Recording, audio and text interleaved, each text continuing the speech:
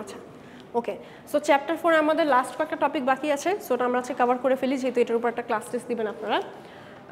আমরা হচ্ছে লাস্টে এই পর্যন্ত শেষ হয়েছিল, আজকে হচ্ছে ব্যারিয়ার্স অফ স্ট্র্যাটেজিক এইচআর থেকে আমরা স্টার্ট করব। সো গত ক্লাসে হচ্ছে আমরা ট্রেডিশনাল এইচআর আর হচ্ছে নর্মাল এইচআর কিছু ডিফারেন্সিয়েশন দেখেছিলাম, যে কেন, হাউ ইটস ডিফারেন্ট, এটা নিয়ে আমরা ডিসকাস করেছিলাম। প্লাস হচ্ছে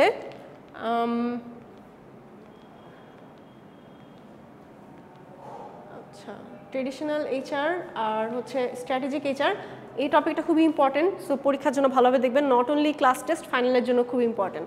আর হচ্ছে লিপাক অ্যান্ড স্নেলের একটা এমপ্লয়মেন্ট মডেল দেখেছিলাম, এটাও এক্সামের জন্য খুব ইম্পর্টেন্ট, ফাইনালের জন্য। আপনার ট্রেডিশনাল ভার্সেস হচ্ছে আপনার স্ট্র্যাটেজিক এইচআর, আর একটা হচ্ছে লিপাক আর স্নেলের একটা এমপ্লয়মেন্ট মডেল পড়েছিলাম আমি, ওই মডেলটা। আচ্ছা, এখন আসি হচ্ছে আমাদের ব্যারিয়ার্স অফ এইচআর।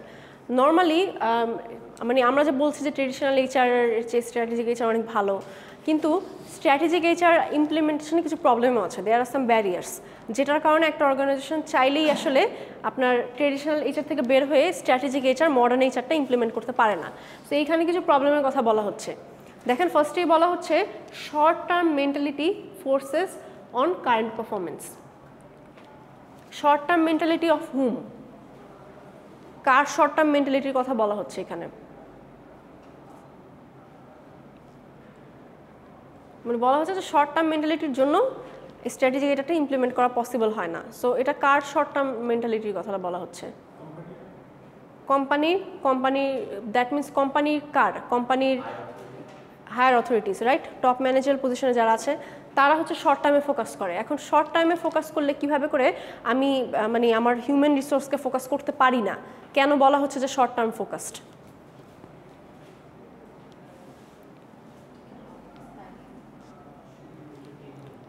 নর্মালি আমরা শর্ট টার্ম ফোকাসটা কখন বলি? যখন আমি চাই যে একটা কুইক প্রফিট আমি মেক করবো, রাইট?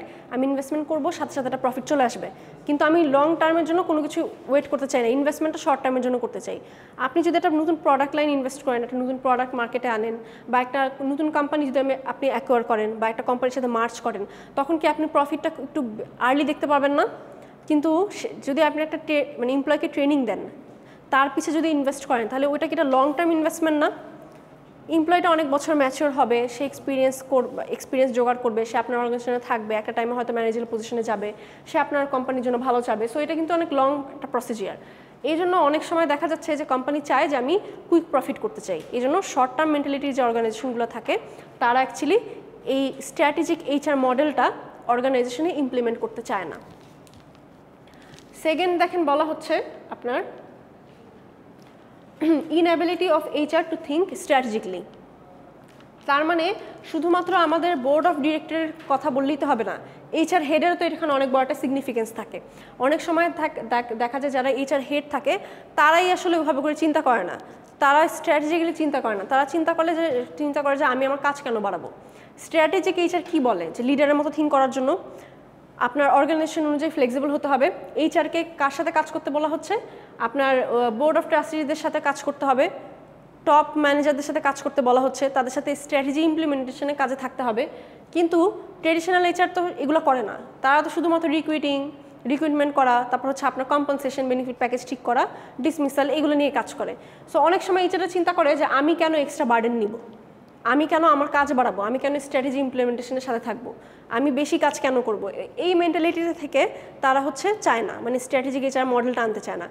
স্ট্র্যাটেজিক এইচআর মডেল আনলে সেখানে সফটওয়্যার থাকবে, তারপর দেখা যাবে আপনাদের এইচআর ম্যাট্রিক্স পড়েছিলাম না একটা মিডে, এইচআর ম্যাট্রিক্সে মেনলি থিমটা কী ছিল?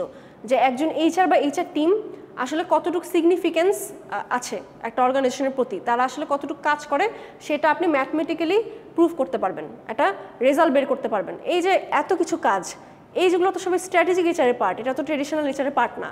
তো এইচআর যখন চিন্তা করবে যে আমি আমার কাজ কেন বাড়াবো, সে শর্টকাট করতে যাবে, তখনই কিন্তু একটা অর্গানাইজেশনে তারা ট্রেডিশনাল মডেলই ফলো করে আসবে, স্ট্র্যাটেজিক এইচআর মডেল আর ফলো করতে চাবে না। এরপরে থেকে থার্ড ব্যারিয়ারের কথা বলা হচ্ছে সিনিয়র ম্যানেজারের হচ্ছে lack of appreciation for HR department, or হচ্ছে স্ট্র্যাটেজিক পার্সপেক্টিভে তারা দেখে না। মানে অনেক সময় দেখা যাচ্ছে যারা হচ্ছে সিনিয়র ম্যানেজার থাকে তারা ম্যাক্সিমাম বাংলাদেশের কোম্পানিতে এরকম দেখবেন, তারা চিন্তা করে যে এইচআর ডিপার্টমেন্টের কাজ কী, মানে কী বা করে সারাদিন, এইচআর ডিপার্টমেন্ট রাখা মানে হচ্ছে ওয়েস্ট অফ মানি। তো যাদের মেন্টালিটিটা এরকম থাকবে যে আমরাই তো সব করতে পারি, অ্যাডমিন করবে, অ্যাডমিনিস্ট্রেটিভ ডিপার্টমেন্ট করবে, শুধু আবার আলাদা এইচআর কেন রাখবো। সো তারা মনেই করে যে তাদের আসলে এমপ্লয়ীদের ট্রেনিংয়ের দরকার নাই, আমি এমপ্লয়ীতে এত ইনভেস্ট করবো না, এমপ্লয়ীরা যা শিখে আসছে তাতেই চলবে, আমার এত স্কিল লেবার দরকার নাই, আমি কম টাকায় হচ্ছে একটা ফোর্স চাই যারা আমার কোনো রকম কাজ করে দিতে পারলেই হয়। সো যারা এরকম মেন্টালিটি রাখে সেখানে তো অবশ্যই স্ট্র্যাটেজিক এইচআর মডেলটা কখনোই ইমপ্লিমেন্টেশন পসিবল না। সো এরকম কিছু মেন্টালিটির জন্য হচ্ছে অনেক সময় ট্রেডিশনাল এইচআরই থেকে যায়, আমরা স্ট্র্যাটেজিক্যাল এইচআরটা ইমপ্লিমেন্ট করতে পারি না। তারপর ফোর্থ ব্যারিয়ারের কথা দেখেন, বলা হচ্ছে few functional managers see themselves as HR managers and are concerned more than the technical aspect of the area of responsibility than the human aspect. তার মানে এখানে কি বলা হচ্ছে যে ফোকাসটা বেশি করে technical অ্যাসপেক্টে, not on human aspect. একটা অর্গানাইজেশনের টেকনিক্যাল অ্যাসপেক্ট কি থাকতে পারে? হিউম্যান অ্যাসপেক্ট তো হচ্ছে যারা হিউম্যান রিসোর্সের সাথে রিলেটেড হিউম্যান রিসোর্সের কাজগুলো করে। টেকনিক্যাল অ্যাসপেক্ট নর্মালি কি? আপনার সব কিছুই না, প্রোডাক্ট ডিজাইন থেকে নিয়ে শুরু করে প্রোডাকশন বলেন, এগুলো কি সবই টেকনিক্যাল টার্ম না? বা হচ্ছে আপনি সফটওয়্যার ইমপ্লিমেন্টেশন করছেন, সবই তো টেকনিক্যাল সাইডেই পড়ে। তো এখানে বলা হচ্ছে দেখেন অনেক সময় দেখা যাচ্ছে যে এইচআর ম্যানেজাররা ওই নিজেকে হচ্ছে হিউম্যান অ্যাসপেক্টে দেখে না, ওরা তারা মনে করে যে আমি হচ্ছে টেকনিক্যাল কাজকর্মই হচ্ছে আমি করব, আমি এত মানে এমপ্লয়ি মোটিভেশন বা employee one two one counselling এই কাজগুলো তারা করতে চায় না, ডে টু ডে কাজ করতে চায় টেকনিক্যাল। আপনার সফটওয়্যার আছে, সফটওয়্যার আপনি ধরেন এমপ্লয়ি কজন আসলো না আসলো ওটা এন্ট্রি দিবেন, টার্নওভার হচ্ছে আপনি রিপোর্ট লিখে রাখছেন যে এতগুলো এমপ্লয়ি ছেড়ে চলে গেছে, কিন্তু কেন ছেড়ে গেল তাদের সাথে কথা বলা, কাউন্সিলিংয়ে যাওয়া বা আমি এমপ্লয়ীদের মোটিভেশন দেওয়ার জন্য কী করতে পারি এইসব প্ল্যানিং প্রসিজারে তারা যেতে চায় না। তারা মনে করে যে এই জিনিসগুলো হচ্ছে ওয়েস্ট অফ টাইম। স্পেশালি বাংলাদেশের কোম্পানিগুলো তাই মনে করে, যেখানে অ্যাভেলেবেল হিউম্যান রিসোর্স তারা পায়। সো তারা মনে করে যে একজন গেলে আরেকজন এমপ্লয়ি পাওয়া যাবে, সো আমরা এত ওয়েস্ট কেন করব। সো তারা এমপ্লয়ি রিটেনশন প্ল্যানও রাখে না, আর এমপ্লয়ি যে জব ছেড়ে চলে গেলে টার্নওভার রেটটা কত, বছরে কত এমপ্লয়ি জব ছেড়ে যাচ্ছে, কেন যাচ্ছে, এইসব রেশি নিয়েও তারা চিন্তা করে না। তারা শুধুমাত্র টেকনিক্যাল দিকটা দেখে যে আপনি কাগজে কলমে এত চলে গেছে, ঠিক আছে হিসাবটা রাখলো, বাট এটার ব্যাকগ্রাউন্ড স্টোরিটা কি সেটা তারা আসলে হিউম্যান অ্যাসপেক্টটা জানতে চায় না। এটার জন্য হচ্ছে অনেক কোম্পানিতে আপনার ট্রেডিশনাল এইচআরই রয়ে গেছে, স্ট্র্যাটেজিক এইচআর মডেলটা এখনও ইমপ্লিমেন্ট করা পসিবল হয়নি। এরপর ফিফথ ব্যারিয়ার দেখেন যেটা বলা হচ্ছে সেটা হচ্ছে আপনার কিছু থাকে যে স্ট্র্যাটেজিক এইচআরের যেখানে আপনি হয়তো ডিরেক্ট আউটকামটা বা ডিরেক্ট বেনিফিটটা আপনি দেখতে পাবেন না, ইনডিরেক্ট বেনিফিট পাওয়া যায়। সো এই অর্গানাইজেশন অনেক সময় দেখা যায় যে চিন্তা করে যে আমি মানে সবসময় ভিজিবিলিটির কথা চিন্তা করে যে আমি যেটা দেখব সেটাই সত্যি, কিন্তু অনেক সময় তো এটা নাও হতে পারে যে আপনি যেটা দেখছেন সেটাই সত্যি না। সো ওরা হচ্ছে এই জিনিসটাই বিলিভ করে। সো অনেক সময় দেখেন অর্গানাইজেশনে কী হয়, আপনার এমপ্লয়ীদের প্রতি ইনভেস্টমেন্টের যখন কথা বলা হচ্ছে তার মানে কি এমপ্লয়ি মোটিভেশন, বেনিফিটস তাদেরকে রাইট মতো দেওয়া, বা হচ্ছে আপনার এমপ্লয়িকে ঠিকভাবে হচ্ছে ট্রেনিং দেওয়া, স্কিল্ড বানানো, এইসবের কথাই তো বলা হয়। আমরা এমপ্লয়ি ইনভেস্টমেন্ট বলতে তো তাই বুঝাই। এখন আপনি যখন একটা এমপ্লয়ির প্রতি ইনভেস্ট করবেন, ওটা কি রেজাল্ট আপনি একদিনই দেখতে পারবেন? ফার্স্ট দিনেই আপনি ট্রেনিং নিয়ে আসলেন, পরের দিন আপনি সুপার অ্যাক্টিভ এমপ্লয়ি হয়ে গেলেন, এরকম তো জিনিসটা হয় না। That doesn't work, right? It takes time. ট্রেনিংয়ের পর ট্রেনিং লাগবে, এমপ্লয়ীদের মোটিভেশন দিবেন, আপনি আজকে বলেছেন কালকে বলবেন, তারপরের দিন বলবেন, তারপর একটা টাইমে যে হবে জিনিসটা। সো অর্গানাইজেশনগুলো এই এত লং টাইম ওয়েট করতে চায় না, তারা হচ্ছে short time benefit, short time আউটকামের উপর ডিপেন্ড করে। যে আমি আজকে তারা চায় যে আজকে ট্রেনিং দেওয়া হয়েছে তার মানে হচ্ছে কালকে থেকেই পারফরমেন্স হচ্ছে এক্সিলেন্ট হয়ে যাবে মিডিওকার থেকে, আর যদি না হয় তাহলে হচ্ছে জব থেকে বের করে দিবে। তো এই সব মেন্টালিটির জন্য অনেক সময় দেখা যাচ্ছে যে স্ট্র্যাটেজিক এইচআর মডেলটা অর্গানাইজেশন ইমপ্লিমেন্ট করা পসিবল হয় না, কারণ আপনি যখন হিউম্যান রিসোর্সে ইনভেস্ট করবেন আপনার ধরেই নিতে হবে it will take a long time. এটা long term investment, not short time investment. Short term investment কি, আপনি শেয়ার কিনলেন, একটা স্টক মার্কেট আপনি ইনভেস্ট করলেন, বা আপনি একটা নতুন প্রোডাক্ট আপনি লঞ্চ করলেন, কোনো একটা অর্গানাইজেশন আপনি হচ্ছে কিনে নিলেন, এইগুলো হচ্ছে short time investment. But long term ইনভেস্টমেন্টে চিন্তা করলে ওটা বেনিফিটও আপনি পরেই পাবেন, বেনিফিট কখনো ইনস্ট্যান্ট পাবেন না। এই জিনিসটা অনেকে মানতে চায় না, এই মাইন্ডসেটটাই হচ্ছে অনেক অর্গানাইজেশনের নাই, এই জন্য স্ট্র্যাটেজিক এইচআর মডেলটা ইমপ্লিমেন্টেশন হয় না। আর লাস্ট আরেকটা আছে সেটা হচ্ছে আপনার রিস্কের কথা চিন্তা করে। হিউম্যান রিসোর্সে ইনভেস্ট করা ইজ দ্য হাইয়েস্ট রিস্ক। এটা হচ্ছে সবচেয়ে বেশি রিস্ক একটা অর্গানাইজেশন। আপনি কোনো অ্যাসেট কিনেন, মেশিনারিজ কিনেন, কোনো একটা বিজনেসে ইনভেস্ট করেন, এটা হচ্ছে আপনার রিস্কটা কম। কিন্তু আপনি একটা এমপ্লয়ির উপর ইনভেস্ট করবেন, এমপ্লয়িটা যদি চাকরি ছেড়ে চলে যায় তখন কিন্তু আপনার সব চলে গেল। আপনি এত বছরের কষ্ট, ট্রেনিং, মোটিভেশন, টাকা পয়সা তার পিছিয়ে খরচ করলেন, সব চলে গেল। এই রিস্কটা হচ্ছে অনেক অর্গানাইজেশন নিতে চায় না। এই জন্য তারা চিন্তা করেন যে রাদার দেন আমি হচ্ছে ফিজিক্যাল জিনিসের প্রতি ইনভেস্ট বেশি করবো rather than investing on our employees, কারণ আমি রিস্ক নিতে চাচ্ছি না। আর গুগলের মতো অর্গানাইজেশন, মাইক্রোসফটের মতো অর্গানাইজেশন যারা হচ্ছে লং টার্ম চিন্তা করে, তারা দেখবেন যে সবসময় এমপ্লয়ি পার্সপেক্টিভেই চিন্তা করে। এমন কিন্তু না যে তারা ফিজিক্যাল ইনভেস্টমেন্ট করে না, কিন্তু ইকুয়ালি করে। আপনাদের গুগলে একটা এক্সাম্পল দিয়েছিলাম না গত ক্লাসে, 3M মডেল, গুগলের 3/3 মডেল বা হচ্ছে আপনার ট্রিপল বটম লাইন মডেল একটা পড়িয়েছিলাম, যে তাদের এইচআর টিমটা কত স্ট্রং। তারা 3 ধরনের এইচআর হচ্ছে নর্মালি মানে রাখে একটা টিমে, এইচআর টিমে। যারা হচ্ছে পিওরলি এইচআর ব্যাকগ্রাউন্ড থেকে আসে, তারা হচ্ছে পিওরলি ট্রেডিশনাল এইচআরের সাইটগুলো ফলো করে। আর একটা টিম থাকে যাদের হচ্ছে ইঞ্জিনিয়ার সেলস থেকে আসে, তাদের কাজ হচ্ছে এইচআর সফটওয়্যারগুলো ডেভেলপ করা, টার্নওভার রেশিও কত, আপনার এমপ্লয় রিটেনশন কত, কেন হলো, এই স্ট্যাটিক্যাল ডাটাগুলো হচ্ছে তারা সব বের করে, স্ট্যাটিস্টিক্স নিয়ে কাজ করে। আর আপনার লাস্টে যে টিমটা, তাদেরটা কী ছিল কারো মনে আছে? একটা পিওরলি এইচআর ব্যাকগ্রাউন্ড থেকে ছিল, একটা ইঞ্জিনিয়ার সেলস থেকে ছিল। লাস্ট ওয়ান কারো মনে নাই? গত ক্লাসেই তো বললাম। আরেকটা লাস্ট ওয়ান ছিল হচ্ছে আপনার কিছু স্ট্যাটিক্যাল টিম থাকে, সাইকোলজি থাকে, সাইকোলজিক্যাল থেকে আমরা সাইকোলজিস্ট কিছু রাখা হয়। কেন রাখা হয়? যারা হচ্ছে আপনার স্ট্যাট আর ম্যাথমেটিক্সের হচ্ছে যেই টিমে থাকে, তারা হচ্ছে মেনলি ডেটাগুলো বের করে। এমপ্লয়ি রিটেনশন রেট বলেন বা হচ্ছে আপনার কত বেনিফিট বা প্ল্যানগুলো থাকে না, যে কম্পনসেশন প্ল্যানটা কেমন হওয়া উচিত, আমি নেক্সট ইয়ার বেনিফিটটা কেমন দিব, কোন এমপ্লয়ি পারফরমেন্স কেমন হচ্ছে, এই যে স্ট্যাটিক্যাল ডাটাগুলো, এগুলো হচ্ছে তারা বের করে। আর সাইকোলজিস্ট টিমের কাজ হচ্ছে এমপ্লয়ীদের আপনার ট্রেনিংগুলো ডেভেলপ করা। মানে আপনি একটা যে কোনো একটা ট্রেনিং দিয়ে দিলেন, এমপ্লয়ি মোটিভেটেড হয়ে যাবে, এমপ্লয়ি কাজে লাগবে। কোন এমপ্লয়ি কোন ট্রেনিংটা দরকার, এটার জন্য একজন এক্সপার্ট লাগবে না, এটা হচ্ছে সাইকোলজিস্টরা করে। কারণ সাইকোলজিস্টরা হচ্ছে হিউম্যান সাইকোলজি সবচেয়ে ভালো বুঝে। তারা হচ্ছে ওই মডেলগুলো ক্রিয়েট করে যে কোন ট্রেনিংটা কোন এমপ্লয়ি কোন লেভেল অফ এমপ্লয়ের জন্য দিলে that will work the best. So গুগলের মতো অর্গানাইজেশন হচ্ছে তারা এই স্ট্র্যাটেজিক মডেলটা ইমপ্লিমেন্ট করতে পেরেছে, এই 3/3 মডেল বা ট্রিপল বটম লাইন মডেল। কেন? কারণ they believe in long term profitability, they believe in human resource investment, that's all. আর এখনকার আমরা যে অর্গানাইজেশনগুলোর কথা বলছি, তারা অ্যাকচুয়ালি ওইভাবে করে দেখে না। তারা মনে করে যে short term profitability, short term আমি ইনভেস্ট করবো, এটাই ভালো, আমি হিউম্যান রিসোর্সে ইনভেস্ট করে এত রিস্ক নিব না। আপনি গুগল আর হচ্ছে মাইক্রোসফটের মতো অর্গানাইজেশনে কিন্তু এমপ্লয়ি রিটেনশন অনেক কম দেখবেন, মানে এমপ্লয়ি টার্নওভার অনেক কম দেখবেন, রিটেনশন অনেক বেশি। সহজে কিন্তু অর্গানাইজেশন ছেড়ে কেউ যায় না। সেই রকম মানে ওদেরকে এমন রকমই বেনিফিট দেওয়া হয় যে সেখান থেকে আসলে এমপ্লয়িরা যেতে চায় না, তবে দে আর প্রিভিলেজ টু ওয়ার্ক দেয়ার। এরপর দেখেন ফাইনালি বলা হচ্ছে strategic HR may be resist because of the incentive for charge that may arise. মানে আপনি যে স্ট্র্যাটেজিক মডেলটা আনবেন, এটার জন্য আপনার একটু এক্সট্রা খরচ করতে হবে না? ট্রেডিশনাল মডেল তো অনেক কিছু মিসিং ছিল। সো আপনি যে নতুন জিনিসপত্র আপনি আনবেন, আপনি যে সফটওয়্যারগুলো ইমপ্লিমেন্ট করবেন, আপনি এইচআর টিমটা বড় করবেন, সেখানে সাইকোলজিস্ট আপনি অ্যাপয়েন্ট করবেন, সেখানে স্ট্যাটিক্যাল টিম রাখবেন, আপনি সেখানে ইঞ্জিনিয়ারিং টিম রাখবেন সফটওয়্যার ডেভেলপমেন্টের জন্য। সো এটার জন্য টাকা লাগবে না। সো এই জন্য যে এক্সট্রা যে ইনসেন্টিভটা দিতে হবে, এই এক্সট্রা ইনসেন্টিভটা অনেক কোম্পানি অ্যাফোর্ড করতে পারে না। আবার অনেক কোম্পানি অ্যাফোর্ড করতে পারলেও হচ্ছে তারা মনে করে যে এটা আননেসেসারি কস্ট। এই আরেকটা রিজন যেটার জন্য হচ্ছে আপনার স্ট্র্যাটেজিক এইচআর মডেলটা অনেক অর্গানাইজেশনে ইমপ্লিমেন্ট করা পসিবল হয় না। আচ্ছা, এখন আমরা দেখি, এতক্ষণ আমরা দেখলাম যে স্ট্র্যাটেজিক এইচআরটা আসলে কি, এটা কিভাবে ইমপ্লিমেন্ট করা হয়, বা এটার কিছু এক্সাম্পল দেখলাম, এটার বেনিফিটস দেখলাম, আর হচ্ছে লাস্ট অন ব্যারিয়ার দেখলাম।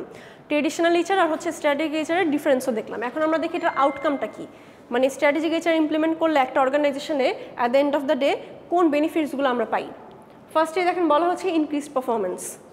একটা এমপ্লয়ের উপর যখন আপনি ইনভেস্ট করবেন, তাকে যখন আপনি নিজের মনে করছেন, তাকে মোটিভেশন দিচ্ছেন, আপনি তার যেটা নিড সেটা আপনি ফুলফিল করছেন, তখন কি তার প্রোডাক্টিভিটি বেড়ে যাবে না? Productivity increase, that means what? Increased performance. এরপর যেটা আসে customer employee satisfaction. Customer employee satisfaction, how is it related with strategic HR model? Strategic HR organisation implement করলে কাস্টমার স্যাটিসফ্যাকশন কীভাবে করে বাড়বে? এটা তো আর এমপ্লয়ের সাথে কোনো কিছু নাই, রিলেশন আছে?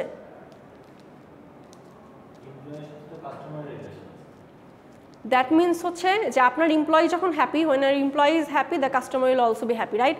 A happy employee will serve a happy customer. তখন দেখা যাবে কি কাস্টমারও হ্যাপি হবে। আপনার হচ্ছে খুব বিরক্ত নিয়ে কাজ করেন, প্রতিদিন আসেন খুব বিরক্ত নিয়ে কাজ করেন, একটা ফোন দিল কাস্টমার, আপনি ঝাড়ি দিয়ে কথা বলে রেখে দিলেন যে ভাই এত বারবার ফোন কেন, আপনাকে বললাম না যে আমি লোক পাঠাবো, এরকম। আর যখন আপনি হ্যাপি থাকবেন, কোম্পানির রেপুটেশনের কথা তখন আপনি চিন্তা করবেন, তখন প্রথমেই ফোনটা ধরে একটা সালাম দিবেন যে হ্যালো আসসালামু আলাইকুম, কেমন আছেন স্যার, আপনার কি হেল্প করতে পারি। সো দুইটার কিন্তু পার্থক্য দেখে আপনি বুঝবেন, একটা হচ্ছে যে হ্যাপি এমপ্লয়ি আর একটা হচ্ছে আনহ্যাপি এমপ্লয়ি। তখন ওটা কাস্টমার স্যাটিসফ্যাকশনও কিন্তু হবে, কারণ আমাদের রিপ্রেজেন্টেটিভ তো এমপ্লয়ি একটা অর্গানাইজেশনে, দে আর রিপ্রেজেন্টিং আওয়ার অর্গানাইজেশন, বিউটিরা তো আর রিপ্রেজেন্ট করছে না। তারপর আসে হচ্ছে enhanced share holder value. Share হোল্ডারের ভ্যালু কীভাবে করে ইনক্রিজ হয়, স্ট্র্যাটেজিক এইচআরের সাথে এটার সম্পর্ক কী?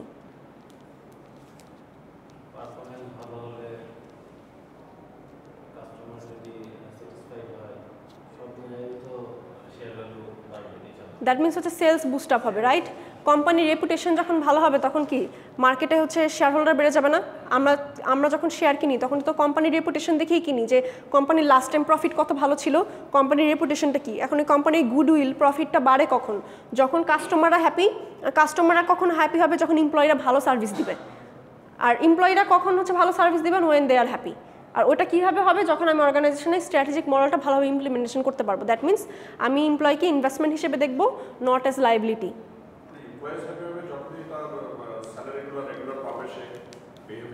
অনেক ছোট ছোট জিনিস থাকে, আমাদের মনে হয় যে মানে অনেকে মনে করে যে এটা এত মেজর জিনিস কি, বাট ছোট ছোট জিনিসগুলো অনেক ম্যাটার করে। আপনার এই যেটা বললেন যে ঠিক টাইমে স্যালারিটা পাওয়া, অনেকের কাছে মনে হবে যে স্যালারি তো দিচ্ছি, তাই না? তো কেন? আপনি অনেক এমপ্লয়ীদেরকে এমন দেখবেন যে সে 1 তারিখে স্যালারি পায় না দেখে এটা তার মধ্যে ডিসস্যাটিসফ্যাকশন, তার ফ্রেন্ড পায় কিন্তু সে পায় না, সে হয়তো 2-3 তারিখে বা সপ্তাহে বা 7 দিনের মধ্যে পায়। আবার অনেক কোম্পানি দেখবেন মানে ওই মাসের 25 তারিখের মধ্যে স্যালারি দিয়ে দেয়। সো এটা কিন্তু সে খুব হ্যাপি হয়ে সবাইকে বলে যে আমার কোম্পানি তো 25 তারিখের মধ্যে স্যালারি দিয়ে দেয়। সো এই যে ছোট একটা জিনিস, স্যালারি তো আপনার দিতেই হবে, একদিন আগে একদিন পরে। এই যে একটু আগে দিলেন, এটার জন্য এমপ্লয়িটা কত হ্যাপি, আপনার কোম্পানির সম্পর্কে আরেকজনকে গুড ওয়ার্ড অফ মাউথ বলছে। সো এই জিনিসটা আরেকজন হচ্ছে একদিন লেটের জন্য বলছে যে আমার কোম্পানি তো স্যালারি দেয় না ঠিক মতো টাইমে, আপনার কোম্পানির সম্পর্কে নেগেটিভ প্রমোশন হচ্ছে। কিন্তু জিনিসটা একদম ছোট, যেটা আপনার করতেই হবে, দিতেই হবে, একদিন আগে একদিন পরে। জি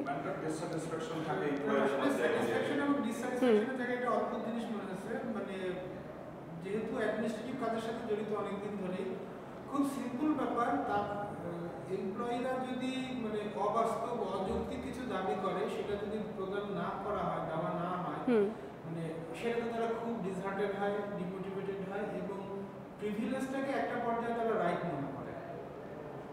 আচ্ছা, এই জিনিসটা খুব বেশি হয়, মানে লোয়ার টায়ারেও যেরকম হয়, মিড টায়ারেও খুব দেখা যায়। সো এটা প্রিভেন্ট করার জন্য আপনারা কি করেন যখন আপনার এমপ্লয়িরা হচ্ছে আপনার প্রিভিলেজকে রাইট হিসেবে মনে করছে?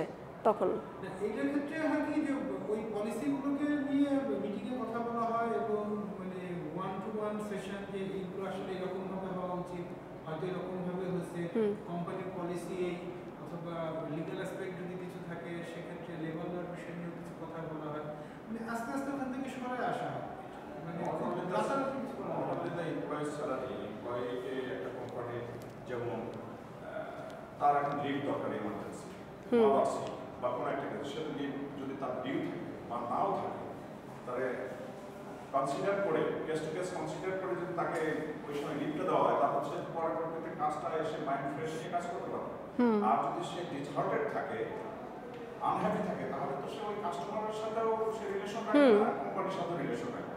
এই ছোট ছোট জিনিসগুলো তাকে মানুষ তো প্রবলেম হয়ে গেছে কি যে আমাদের বাংলাদেশে যে আপনি যেটা বললেন যে ডিসঅনেস্ট পিপল এত হয়ে গেছে যে মানে you can not distinguished who is like innocent and who is the culprit, right? আমরা অ্যাকচুয়ালি বুঝি না, এখন অনেকে দেখা যাচ্ছে জিনিসটা মিস ইউজ করে। তো আপনার ক্ষেত্রে যেটা হয়েছে যে আপনার যেটা বেনিফিট হিসেবে দেওয়া হতো সেটা এখন সে রাইট মনে করছে যে না এটাই আমার রাইট, অ্যাকচুয়ালি এটা তোমাকে বেনিফিট দেওয়া হতো, it's not your right. So অনেক সময় আমাদের এরকম ডিসঅনেস্ট এমপ্লয়ির জন্য কিন্তু এইচআর স্ট্রিক্ট হতে বাধ্য হয়, এটাও অনেক সময় হয়।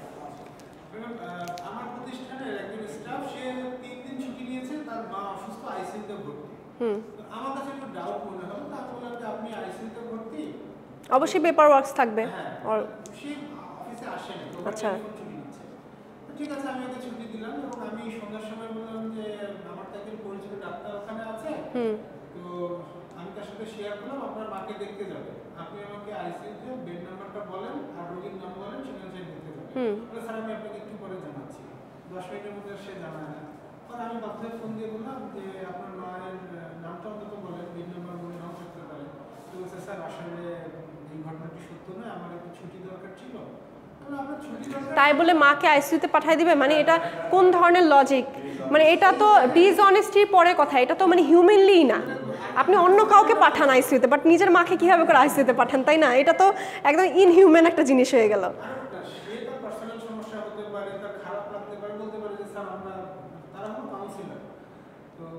তাদের যেহেতু মেন্টালি তারা আপসেট যদি হয়, ঠিক আছে বলতে পারে যে স্যার আমার একটু আসলে ছুটি দরকার, আমার একটা ব্রেক দরকার, দ্যাট ইজ ফাইন।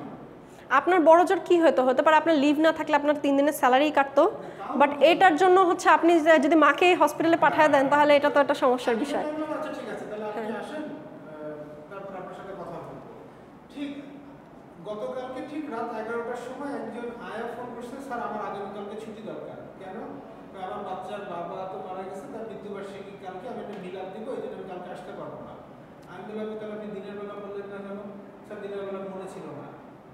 দিনের বেলা কেন মনে ছিল না? আপনি মিলাদ দিবেন কি একটা, হ্যাঁ সেটাই, এটা তো এটা তো আর এমন না যে আপনার হঠাৎ করে কোনো একটা ইভেন্ট চলে আসছে। ইভেন্ট কি হয়েছে, ওই ঘটনাটা সন্ধ্যার সময় ঘটনা, যে আয়া ছুটি পেয়েছে, আমরা ছুটি দেইনি, যে আপনার কালকে ছুটি নেই, আপনি যদি কালকে না আসেন কালকে বেতন পাবেন। হতে পারে তো একটা সঠিক, কিন্তু সে রাত 11টার সময় আমাকে বলবে যে আমার কালকে অনুষ্ঠান আছে, মৃত্যুবার্ষিকী। একটা মানুষ হঠাৎ করে অসুস্থ হয়, প্রবলেম হয়, এটা ডিফারেন্ট, বাট একটা প্রি প্ল্যান থাকলে তো আপনি অবশ্যই আগে লিভ নেবেন জিনিসটা। মনে ছিল না, এই কথাটা আমার বিশ্বাসযোগ্য না।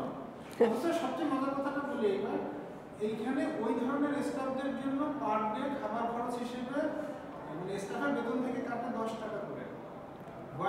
অনলি 10 টাকা?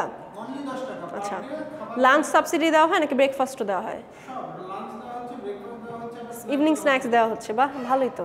মাত্র 10 টাকা করে ওই সকল স্টাফদেরকে সুবিধা দেওয়া হচ্ছে। আচ্ছা, খাওয়া কিন্তু খারাপ হচ্ছে না। যদি আমি ক্যালকুলেশন করি পার ডে মিনিমাম ওইখানে কস্টিং আসে প্রায় 700-800 টাকার মতন আসে। খাওয়াতে কোনো রেস্ট্রিকশন নেই তো, যা মন খাচ্ছে। অথচ তার ওই যে একটা দরদ অথবা একটা কৃতজ্ঞতা বোধ, এই জিনিসটা তার ভিতরে গ্রো করে না। এটা আসলে সব এমপ্লয়ীদের তো আসলে এটা মানে ওইটা যেটা আপনার যদি গোড়াতেই সমস্যা থাকে তাহলে এটা সব জায়গায় হবে। মানে আমাদের এটা হচ্ছে কালচারাল প্রবলেম বলতে পারেন, এটা আমাদের এথিক্যালি সমস্যা আছে। এথিক্যাল সমস্যা যখন থাকবে, আপনি তো ছোটবেলা থেকে জিনিসটা দেখে আসছেন, মানে টু বি ফ্র্যাঙ্ক এটা নেগেটিভভাবে নিয়েন না। আমি বলবো না যে কারো মা বাবাই কখনো নেগেটিভ কোনো কিছু শিখায় না, বাট হচ্ছে পরিবেশ থেকে হয়তো আপনি শিখাচ্ছেন না, বাট আপনার একটা রং জিনিস দেখে সে শিখেছে। এই যে ছোট ছোট বাচ্চারা যে স্ল্যাং শিখে, ওদেরকে কিন্তু মা বাবা শিখায় যে এই যে তুমি বলো এটা, তুমি ওটা বলো না। ওই স্ল্যাংটা ওরা কীভাবে করে শিখে? কারণ ও হয়তো শুনেছে, ওর বাবা কাউকে দিয়েছে বা মা কাউকে দিয়েছে বা কারোর সাথে কথা বলার সময় শুনে। সো জিনিসটা না এরকমই, আপনি আপনার ছেলে মেয়েকে কখনোই ডিসঅনেস্টি শিখাবেন না, কখনোই রং ডুইং শিখাবেন না, কিন্তু আপনি যে করেছেন ও কিন্তু এটা পিক করেছে।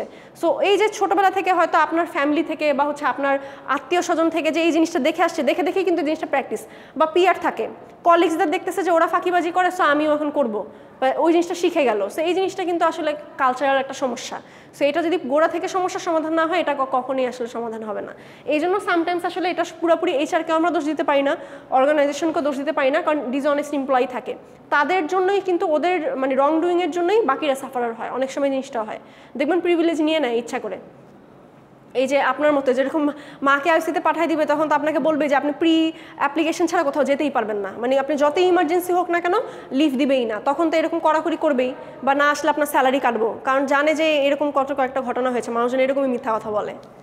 আমাদের স্কুল কলেজে থাকতো এরকম কিছু দেখতাম না, যে কয়েকটা ফ্রেন্ড থাকতো বা ক্লাসমেট যাদের দাদা প্রত্যেক সপ্তাহে মারা যেত কোনো না কোনো কারণে, বা নানা, হ্যাঁ মানে যে অলরেডি নাই তাকে হয়তো মেরে ফেলতো কেউ না কেউ, নানা দাদা দাদি কোনো না কোনো কারণে মারাই যেত। হ্যাঁ, সো ওরকম অবস্থা হয়ে গেছে।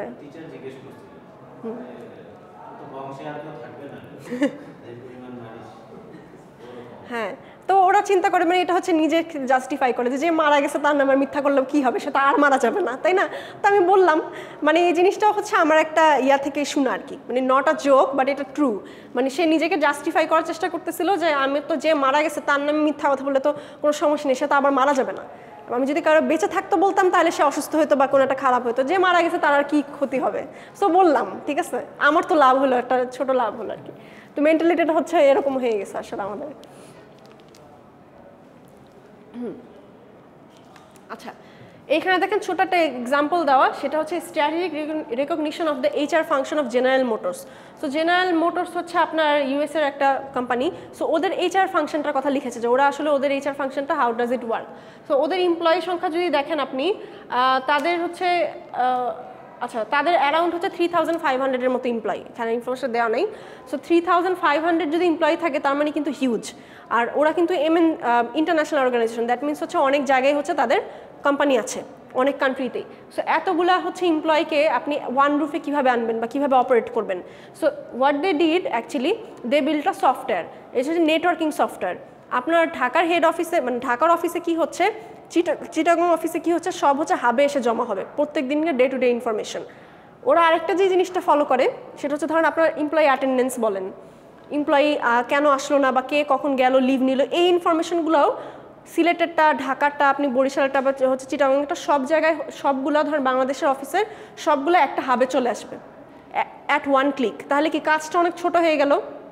আরেকটা যে জিনিসটা তারা করে সেটা হচ্ছে যে আপনার ডুয়েল আপনার রেসপন্স সিস্টেম।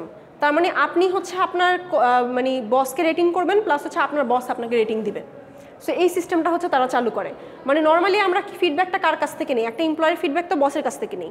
সো বস যেটা বলে ভালো খারাপ সেটাই আমরা শুনি, কিন্তু অনেক সময় তো বস নাও রাইট হতে পারে, পার্সোনাল লবিং থাকতে পারে, বা হচ্ছে পার্সোনাল গ্রিভেন্সের কারণে আপনাকে পারফরমেন্স রেটিং কম দিল।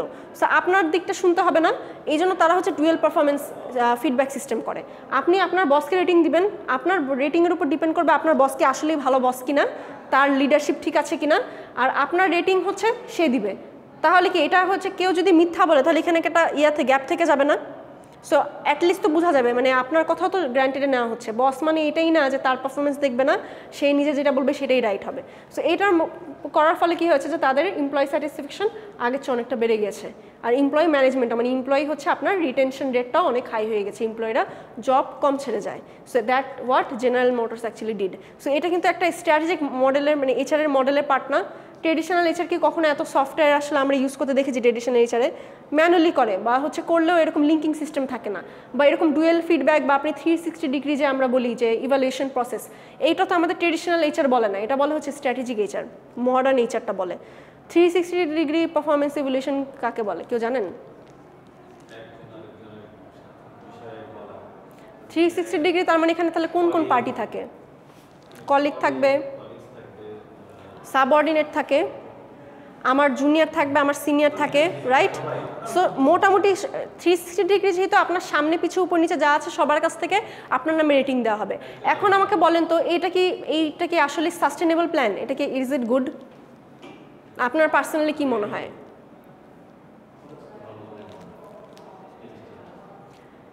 প্রোজ অ্যান্ড কনস দুটোই আছে, ডিপেন্ডস। দেখেন আপনার অর্গানাইজেশন যদি বড় হয়, এমএনসিগুলো যদি থাকে আর আপনি যদি 360 ডিগ্রি পারফর্ম করতে চান ইভ্যালুয়েশন, তখন কি হবে? আপনার এই বছরের রেটিং যে নেক্সট ইয়ারে আপনার দিতে হবে, এটা ছোট অর্গানাইজেশনের জন্য সুইটেবল।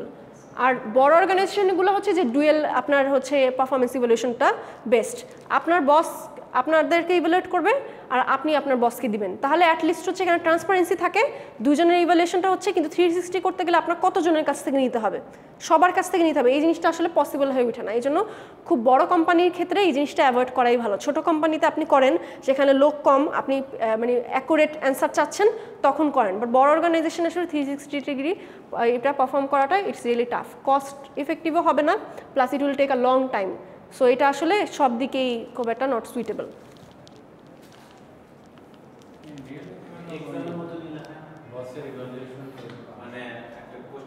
কেন আপনাদের অর্গানাইজেশনে কি ইভ্যালুয়েশন হয় না? প্রতিটা অর্গানাইজেশনে হয়, আবার অনেক অর্গানাইজেশন অবশ্য হয়ও না। রিটেন অনেকে থাকে না যে আপনার যে নেম আইডি হিডেন করে আপনাকে হয়তো দিতে বলে, বা এই জিনিসটা আপনাদের ইউনিভার্সিটিতেও কিন্তু এটা থাকে, স্টুডেন্ট ইভ্যালুয়েশন থাকে না? আপনাদের মনে হয় এখনও মনে হয় চালু হয়নি, তাই না?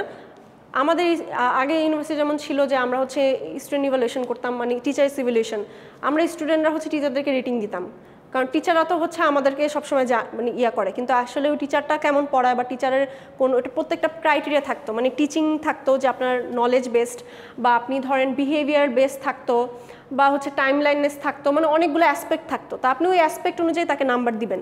হতে পারে একটা টিচার তো হয়তো সব দিকে খারাপ না, ওরকম একটা এমপ্লয়ি তো সব দিকে খারাপ না।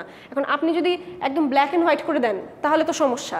তো এই জন্য প্রত্যেকটা পার্ট দিত, কারণ একটা জবের অনেকগুলো রোল থাকে না, আপনি হয়তো একটা জবে আপনার 5 ধরনের রোল প্লে করছেন। সো 5 ধরনের তো আপনাকে আলাদা ইন্ডিভিজুয়ালি আপনাকে জাজ করতে হবে। তো এই জন্য ওই ক্রাইটেরিয়াটাও করতে হবে, একবারে দিয়ে দিলেই হবে না, যেটা লিস্ট দিয়ে দিলেন আপনি, এরকম না জিনিসটা।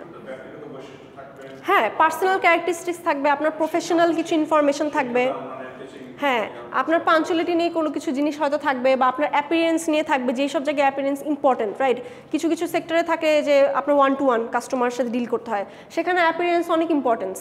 আপনি নোংরা জামাকাপড় পরে গেলেন বা খুব মেসি থাকলে তখন কাস্টমারও দেখে খুব বিরক্ত হয়ে যায়, কথা বলতে চাবে না। সো এটাও কিন্তু একটা ম্যাটার করে।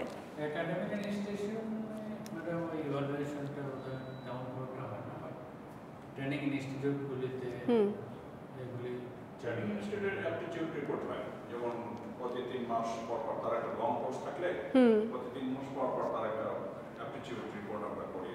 এডুকেশনে হয় এটা, হয়তো ইউনিভার্সিটিতে এখনো চালু হয় নাই, কিন্তু ধরেন আমি যেসব ইউনিভার্সিটিতে পড়ে আসছি সব ইউনিভার্সিটিতে আপনার সেমিস্টারের শেষে একটা স্টুডেন্ট ইভ্যালুয়েশন, আপনি আপনার পোর্টালে যাবেন, সেখানে আপনার কোর্সে ঢুকলেই আপনি দেখা যাবেন টিচার্স ইভ্যালুয়েশন ফর্ম চলে আসবে।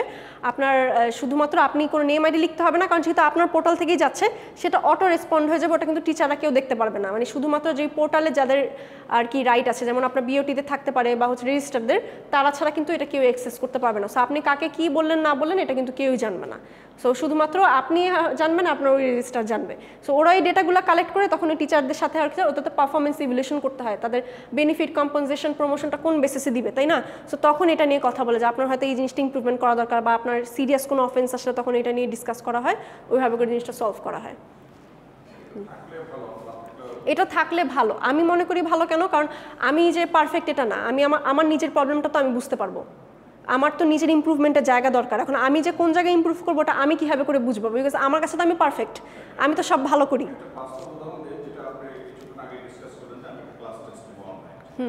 আমি যদি সিমিলারলি আরেকজনকে জিজ্ঞেস করি যে ম্যাডাম আমার তো থাকে 3-4 জন, তো আমার মনে হয় সকল মিলে একটা অনলাইন করলে সবাই পার্টিসিপেট হতে পারে, পার্টিসিপেট ডিনাই করে। তার মানে কি আমি কিন্তু আমার ইয়াটা তাকে জানাতে পারলাম না, যে আসলে তার ফিডব্যাকটা সে জানাতে পারবো না যে আসলে এটা কী হলো। আপনি যেমন বললেন যে আমি একটা অ্যাসাইনমেন্ট দেবো, টপিক আগেই দিয়ে দেবো, তার মানে কি এই জিনিসগুলো তো আমরা ভালো দিক দেখি। এখন এটা একটা জিনিস ডিপেন্ড করবে যে এটা কি হচ্ছে আপনার প্রিভিলেজ নাকি রাইট, যে উনি যেটা বলেছে, রাইট? আপনাকে কি এটা প্রমিস করা হয়েছিল that was your right, or হচ্ছে এটা প্রিভিলেজ যে আপনাকে পরে প্রিভিলেজ দেওয়া হচ্ছে but it was not your right. হ্যাঁ, সো তখন আমাদের ওই ল বুকটা খুলতে হবে, এটা দেখতে হবে যে এটাতে আসলে কি বলা হচ্ছে। হ্যাঁ সব প্রিভিলেজই তো প্রিভিলেজ না। হ্যাঁ সেটাই, আমাকে জাস্টিফাই করতে হবে যে যেটা বলেছে ওনার ট্রাস্ট আসেনি, যেহেতু যদি সে পেত যে না ওই লোকটা আইসিইউতে আছে, তাহলে কিন্তু পরের ছবিটা সে বন্ধ করতো না, পরের ছবিতে দিয়ে দিত যে না এটাও ঠিক আছে, তার যেহেতু মৃত্যুবার্ষিকী দিয়ে দিত, মানে হিউম্যানিটি সে দেখতো। এখন বিষয়গুলো যেহেতু একটা থেকে ট্রাস্ট ফেল করছে, সে জিনিসটা হচ্ছে যে আমরা কোনো ডিসিশন নেওয়ার আগে, পার্সোনালি আমি ডিসিশন নেওয়ার আগে যে ওনার মতো আমি দেখি যে এটা কি রাইট নাকি প্রিভিলেজ। প্রিভিলেজটা আমার উপর ডিপেন্ড করে আমি দিব নাকি দিব না, আর রাইট হচ্ছে এটা I must give it, right? So আমার ওটা দিতেই হবে। যেমন class now it's your right, পড়ানো ইটস ইউর রাইট, এটা আমার দিতেই হবে। হ্যাঁ, কিন্তু হচ্ছে আমি আপনাদেরকে যদি বলি যে এটা আপনাদের জন্য হচ্ছে বোনাস কোশ্চেন রাখলাম আমি পরীক্ষায় 5 মার্কস, আপনাদের হচ্ছে আমি একটা বোনাস, এখন এটা আমার টিচার, এটা আমি প্রিভিলেজ দিলাম যে আমার স্টুডেন্টরা হয়তো খারাপ করেছে দেখলাম একটা পরীক্ষায়, সো আমি একটা বোনাস মার্ক দিলাম যারা একটা ভালো মার্কস পায়, দ্যাট ইজ প্রিভিলেজ। সো ওটা আপনি আমার কাছে জোর করে চাইতে পারেন না, কারণ ওটা আমার উপর ডিপেন্ড করে, ওটা আমি দিব নাকি দিব না, but it was not promise to you. So এরকম কিছু জিনিস থাকে আর কি। আপনাদের ক্ষেত্রে ইস্যুটা এরকম হয় যে বিকজ আপনাদেরকে এরকম একটা প্রমিস দেওয়া হয়েছিল অনলাইনের, দ্যাটস ওয়াই। বাট আমার যে নতুন ব্যাচ আছে, ধরেন 10 ব্যাচ 11 ব্যাচ, ওদের কিন্তু আমি ফিজিক্যাল এক্সাম নিয়ে দেখবেন 2টা ক্লাস টেস্ট অলরেডি নিয়েছি ফিজিক্যাল, থার্ড যেটা বলেছি সেটাও কিন্তু আমি বলেছি ফিজিক্যালি নিব। শুধুমাত্র যাদের একদম ইমার্জেন্সি, যেমন আজকে আমার সাথে একজন দেখা করেছে যে তার ভর্তি এইভাবে করে হয়েছিল যে তার ফ্রাইডেতে অফিস থেকে, সে হচ্ছে কুমিল্লা অফিস করে বা ঢাকায় আসতেই পারবে না। তো আমি বলেছি আপনি আমাকে তাহলে একটা অ্যাপ্লিকেশন দেন, যাদের এরকম অ্যাপ্লিকেশন যারা আমাকে দিবে তাদেরটা আমি আলাদা স্পেশাল এক্সাম আমি নিয়ে নিব। সো ওটা কিন্তু আমি অ্যালাউ করি না, বাট আপনাদের ক্ষেত্রে হচ্ছে সিচুয়েশনটা যেহেতু আপনাদের আগে থেকে প্রি প্রমিস করা, সো আমি হচ্ছে ওই জিনিসটা ওইভাবে করে দেখি যে না দেখতে হবে আর কি, ঠিক আছে? So that depends, right? আমরা সবাই জানি যে এখানে আমরা 60 জন আছি, এখানে হার্ডলি 5-7 জন হয়তো ক্লাস করছে বা 10 জন ক্লাস করছে। তো এখন আপনারাও তো সবাইকে নিয়েই করবেন, কারণ ইউনিভার্সিটি তো আমাদের জন্য বা আমরা আপনাদের জন্য, তাই না? তো এখানে দেখা যাচ্ছে যে 3 জনকে টেস্ট নিলাম আর বাকি তাহলে আমরা কোথায় যাব? আমার পার্সোনালি হচ্ছে এই জিনিসটা আমার কাছে প্রবলেমেটিক মনে হয়, কারণ হচ্ছে যে পরে ওই স্টুডেন্টগুলো না দিলে তারপর সবাই আমাকে বলবে যে মিস আমি তো পরীক্ষা দিতে পারিনি, ফোন দিবে, তারপর আবার স্পেশাল এক্সাম। সো এই ঝামেলাটা এড়ানোর জন্য আমি চিন্তা করলাম যে একবারে এটাই ভালো হয় যে আপনার ইয়াটা ভালো, যেহেতু আমাদের ইউনিভার্সিটি অথরিটি থেকেও হচ্ছে আপনাদের মিটটা হচ্ছে অনলাইনে হতে দিয়েছে, যদি ওটা না করতো তাহলে আমিও হার্ডওয়েতেই যেতাম যে আপনাদের ফিজিক্যালি দিতে হবে, there is no option, right?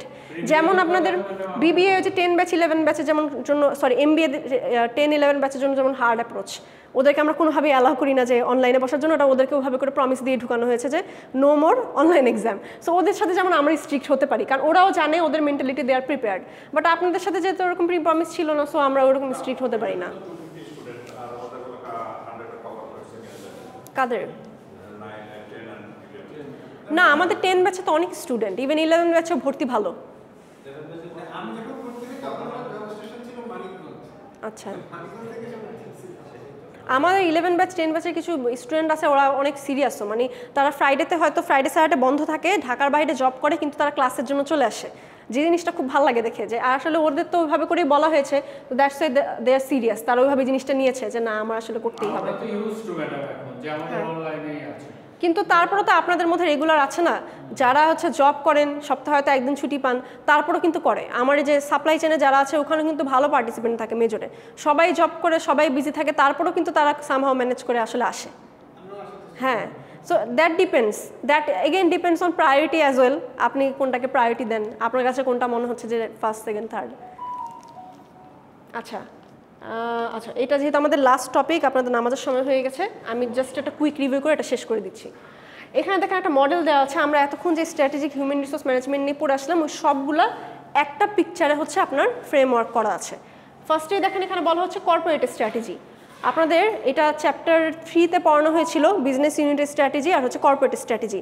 Normally corporate স্ট্র্যাটেজিগুলো কোনগুলো বলা হচ্ছিল, যেগুলো হচ্ছে আপনার ধরেন কোনো কোম্পানি মার্জার বা অ্যাকুইজিশন হলে বড় বড় ইনভেস্টমেন্টের কথা চিন্তা করলে যেটা করা হয়, that is our corporate strategy. So বা হচ্ছে নতুন একটা প্রোডাক্ট লাইন ইন্ট্রোডিউস করবে, নতুন একটা প্ল্যান্ট খুলবে, এগুলো হচ্ছে কর্পোরেট লেভেলের স্ট্র্যাটেজি। সো কর্পোরেট লেভেলের স্ট্র্যাটেজি থেকে শুরু, এই কর্পোরেট লেভেলের স্ট্র্যাটেজি দেখেন এক্সটার্নাল এনভায়রনমেন্ট আর ইন্টারনাল এনভায়রনমেন্ট দুইটার উপর ডিপেন্ড করে।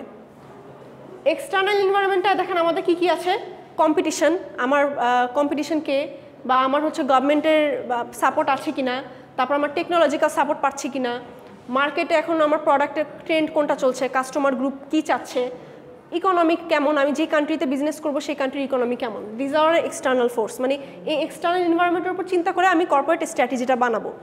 আরেকটা জিনিস দেখতে হয়, that is our internal environment, that means আমার অর্গানাইজেশনের ভিতরের এনভায়রনমেন্টটা কেমন। সো অর্গানাইজেশনের ভিতরে কি কালচার দেখতে হয়, অর্গানাইজেশনের স্ট্রাকচারটা কেমন, এটা কি সেন্ট্রালাইজ নাকি ডিসেন্ট্রালাইজ, পলিসিগুলো কেমন, আমার এমপ্লয়িকে ওই স্কিল আছে নাকি, আমি নতুন একটা প্রোডাক্ট আনবো বাট প্রোডাক্ট বানানোর স্কিলটা আমার কোনো এমপ্লয়ি নাই, সো তখন কি আমি এটা কর্পোরেট স্ট্র্যাটেজি নিতে পারবো। সো এরকম জিনিসগুলো নিয়ে হচ্ছে আমার এক্সটার্নাল এনভায়রনমেন্ট আর ইন্টারনাল এনভায়রনমেন্ট কনসিডারেশনে রেখে I have to make my corporate level strategy. After corporate level strategy comes hour business ইউনিটের স্ট্র্যাটেজি। বিজনেস ইউনিট স্ট্র্যাটেজি হচ্ছে ডিপার্টমেন্টাল স্ট্র্যাটেজি। আমার HR ডিপার্টমেন্টের এক ধরনের স্ট্র্যাটেজি থাকবে, ফাইন্যান্স ডিপার্টমেন্টের স্ট্র্যাটেজি ডিফারেন্ট থাকবে, সবার গোল তো একটাই, মানে মিশন ভিশন একটাই, বাট সবার স্ট্র্যাটেজি তো আর সেম থাকবে না। HR স্ট্র্যাটেজি থাকবে কীভাবে করে এমপ্লয়ীদের মোটিভেট করে রিটেনশন করে তাদেরকে দিয়ে কাজটা করানো যায়, ফাইন্যান্সের থাকবে যে আমার বাজেটিং ইস্যুটা, নতুন ইনভেস্টমেন্টটা কোথায় করলে ভালো হয় সেটা দেখা, অ্যাকাউন্টসের হয়তো থাকবে যে আপনার ট্যাক্সেশনের জিনিসগুলো ক্লিয়ার রাখা, মার্কেটিংয়ের থাকবে মার্কেট সেগমেন্ট বা কাস্টমার স্যাটিসফ্যাকশনটা রিসার্চ করা। সো এইটা হচ্ছে আমাদের বিজনেস ইউনিটের স্ট্র্যাটেজি। এই বিজনেস ইউনিটের স্ট্র্যাটেজিও কিন্তু দেখেন এক্সটার্নাল এনভায়রনমেন্ট আর ইন্টারনাল এনভায়রনমেন্টটা কনসিডার রেখেই করতে হয়। আমার মার্কেট সম্পর্কে আমি জানলাম না, আমার গভর্নমেন্টের হচ্ছে এই প্রোডাক্টটি চলবে নাকি, পারমিশন আছে নাকি চালানোর, সেটাও আমি জানি না। আমার কান্ট্রির কী অবস্থা, এত দামি প্রোডাক্ট মানে চলবে নাকি, ইকোনমিক্যালি কী অবস্থা, এখন বাংলাদেশে ইনফ্লেশন, আপনি হচ্ছে একটা রোলেক্স ওয়াচ এখন নতুন লঞ্চ করলেন যেটা হচ্ছে গোল্ডের, আপনার দাম হচ্ছে 2 লাখ টাকা, এখন কি এটা কিনবে নাকি হচ্ছে আপনি চিনবেন যে না আমি হচ্ছে মিডল ক্লাসদের জন্য আনবো। তো এই জন্য বিজনেস ইউনিটের স্ট্র্যাটেজিগুলো এক্সটার্নাল ইন্টারনাল মানে এনভায়রনমেন্টটা জাজ করে দেন করতে হবে। এরপর বিজনেস ইউনিট লেভেলের স্ট্র্যাটেজির পর আসে হচ্ছে আমাদের HR স্ট্র্যাটেজি। এখন HR এর কাজ হচ্ছে HR প্ল্যানিং করা, আমি কোন ডিপার্টমেন্টের জন্য কোন এমপ্লয়িগুলোকে নিব, কোন এমপ্লয়ের কাজ কেমন হবে, জব ডিজাইন করা, ওয়ার্ক সিস্টেমটা ফ্লোটা কী হবে, মানে কার আন্ডারে কে থাকবে, কে কার কাছে আর জব দিয়ে করবে, ফিডব্যাক দিবে, ওটার ফ্লোটা থাকবে। এই সিস্টেমটা হচ্ছে এইচআর স্ট্র্যাটেজি। আবার এইচআর স্ট্র্যাটেজি দেখেন এমপ্লয় সেপারেশন একটা পার্ট আছে। এমপ্লয় সেপারেশনটা কোনটা পার্ট, এটা হচ্ছে নর্মালি আপনার লিগ্যাল পার্টগুলো দেখা হয় আর কি। একটা এইচআরের আলাদা সব পার্ট কাজ, আর হচ্ছে লিগ্যাল কাজটা কিন্তু ক্রিটিক্যাল থাকে। সো এই লিগ্যাল কাজটা হচ্ছে এই জন্যই এমপ্লয় সেপারেশন, এখানে হচ্ছে লিগ্যাল কাজগুলো অ্যাক্টিভিটিগুলো করা হয়। আমাদের যে এইচআর ম্যাডাম এই ফাইনাল মেজরে আমরা তো লয়ের কোনো কিছুই শিখতে পারছি না। আপনাদের সাবজেক্ট নেই লয়? আচ্ছা, কিন্তু ল তো একটা কমন সাবজেক্ট আছে, লেবার ল। আচ্ছা, ওকে, বাট আমার মনে হয় যে এইচআর মেজরে এটা মাস্ট থাকা উচিত, লেবার ল। এটা নিয়ে কি আপনারা কথা বলেছেন?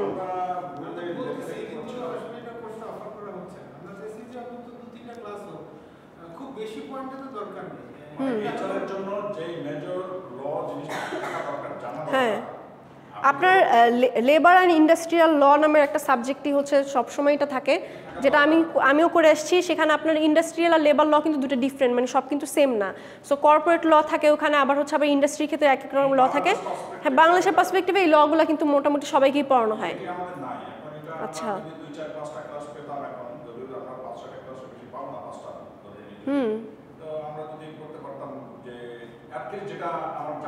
এটা হচ্ছে কি এখন আপনাদের সেপারেট করে ক্লাস তো দেওয়া পসিবল না লেবার লর। এটা হতে পারে যে হতে পারে যে আপনি স্যারের সাথে কথা বলতে পারেন যে কোনো কোর্সের আন্ডারে যদি কোনো টিচার ইন্টারেস্টেড হয়ে আপনার লেবার লটা পড়ায়, মানে তার কারিকুলামে রাখে, যে আপনার হয়তো সাবজেক্ট একটা, বাট ওই সাবজেক্টের সাথে এইটার হয়তো আপনাদের কিছু একটা কয়েকটা চ্যাপ্টার ইনক্লুড করে পড়ালো, এটা হতে পারে। লেবার ল তো আপনার লাগবে, লেবার ল ছাড়া আপনি এছাড়া কাজ কীভাবে করবেন? আপনি যেখানে যাবেন সেখানেই তো আপনি ধরা। আপনি লেবার ল না জানলে আপনি এমপ্লয়ি আপনার এগেনস্টে 2 দিন পর মামলা করবে, 2 দিন পর মামলা করবে, বিকজ আপনি তো জানেনই না যে আপনার এমপ্লয়ির বেনিফিট কখন হবে, বা এমপ্লয়ি কখন সিক লিভ নিতে পারবে, কখন অসুস্থ হলে কী হবে, স্যালারি কখন কাটতে পারবেন, কোনো কিছু জানা। ম্যাটারনিটি লিভ সম্পর্কে জানতে হবে, এগুলো তো খুবই ম্যান্ডেটরি জিনিস। আপনাদের এইচআরে 2টা সাবজেক্ট খুব ইম্পর্টেন্ট, একটা হচ্ছে কম্পনসেশন অ্যান্ড বেনিফিট, যে এইচআর কম্পনসেশনটা, কারণ ওটা ক্যালকুলেশনের বিষয় আছে। কম্পনসেশন বেনিফিটটা কীভাবে করে আপনার স্যালারির সাথে ইনক্লুড করতে হয় বা করতে হয়, ট্যাক্সের বিষয়টা থাকে। সো ট্যাক্সটা ওখানে লেখা থাকে যে আপনি ট্যাক্স ডিডাক্ট করে কীভাবে দেখাবেন, ট্যাক্সটা কীভাবে, মানে কত কোটা পূরণ হলে আপনি ট্যাক্স দিতে পারবেন, না হলে না। তো কম্পনসেশনের একটা চ্যাপ্টার থাকে, আর একটা হচ্ছে লেবার ল, যেটা খুব ইম্পর্টেন্ট। মানে এই দুইটাই মানে মেনলি আপনাদের প্র্যাকটিক্যাল লাইফে লাগে আর কি, জব করতে গেলে, ঠিক আছে। আমি যেমন করেছি, আমি পার্সোনাল লাইফ থেকে বললাম যে আমার পার্সোনাল লাইফে মনে হয়েছে যে আমার এই দুটোই কাজে লাগে। একটা হচ্ছে আপনার কম্পনসেশন বেনিফিটটা কীভাবে করে করতে হয়, ক্যালকুলেট করবেন, আর একটা দরকার হয়েছে লেবার লটা আপনার জানতে হয়, কারণ আপনি এটা ডিবেট করতে গেলেও আপনার এটা জানতেই হবে। আপনি হিউম্যান রিসোর্সেস স্টুডেন্ট, বাট আপনি কোনো লই জানেন না, তাহলে আপনি কি জানেন? হ্যাঁ, এইটাই হচ্ছে এই বিষয়।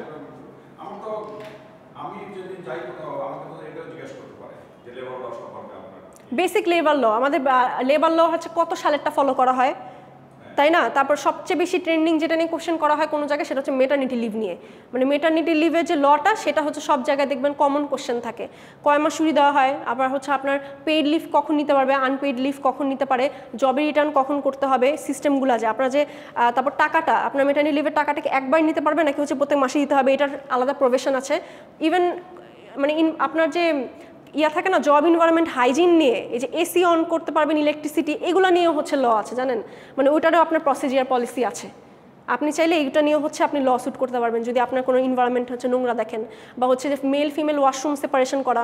একটা ফিমেল মানে আপনার কত তার ওয়ার্কিং আওয়ার, মানে সে যে নাইট শিফটে কাজ করবে ওটার প্রভিশনও আছে আলাদা, সেটার জন্য আলাদা পারমিশন নিতে হয়, পারমিশন ছাড়া আপনি করাতে পারবেন না।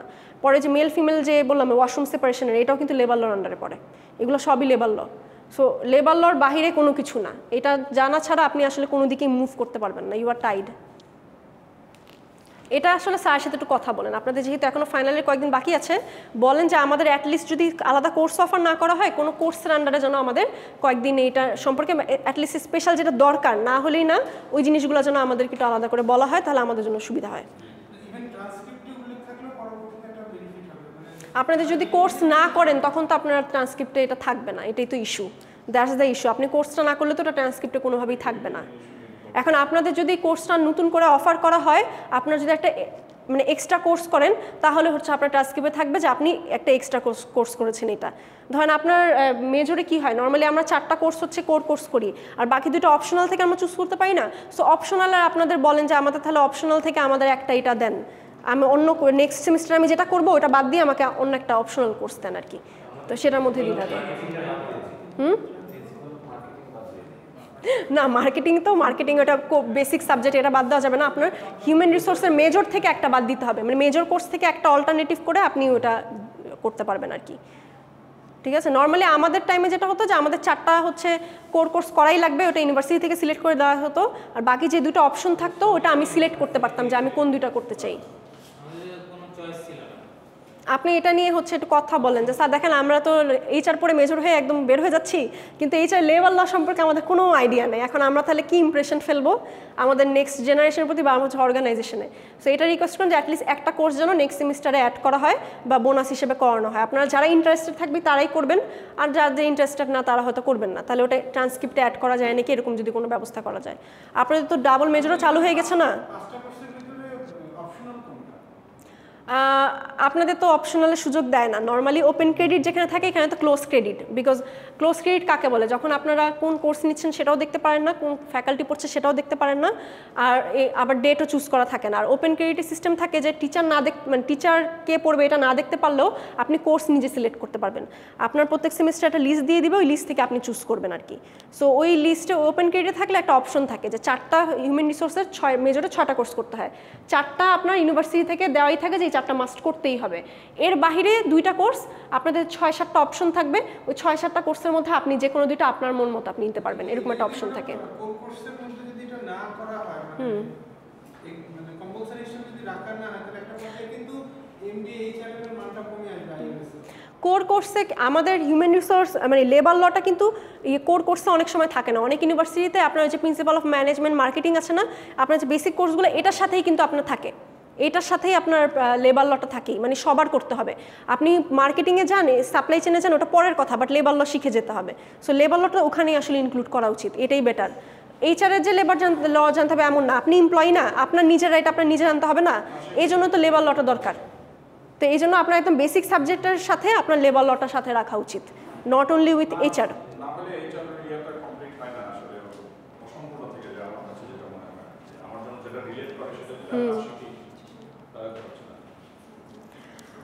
আচ্ছা ঠিক আছে, যে আপনাদের অলরেডি টাইম হয়ে গেছে, যেহেতু আজকের জুম্মা আছে, সো আজকের জন্য এখানেই শেষ। ভিডিওটা পজ করে দিন, আর হচ্ছে ইনশাআল্লাহ নেক্সট ক্লাসে তাহলে দেখা হবে।